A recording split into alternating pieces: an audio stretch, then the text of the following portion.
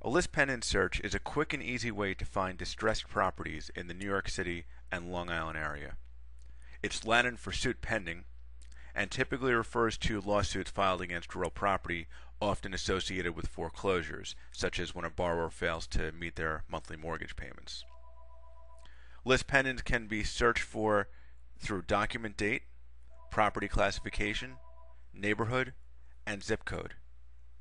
In Long Island, you also have the ability to search by townships. Suffolk County has the 10 towns, and Nassau County has the 3 towns along with the cities of Oyster Bay and Glen Cove.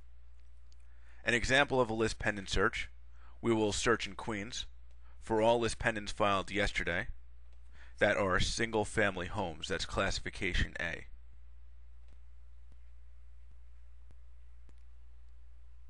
The results screen show that 10 results were found, which means that yesterday in Queens, 10 single-family homes became a Lis Pendens.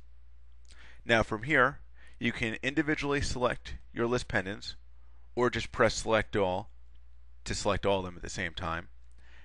You do that in order to print them out, or you can export them out to a CSV, which is like a spreadsheet, and you would do that if you wanted to make a mailing list.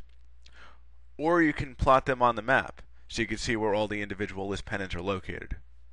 Of course, if you wanted to see more details on any one of these Lis Pendens, just click on View, and you'll bring up the property report.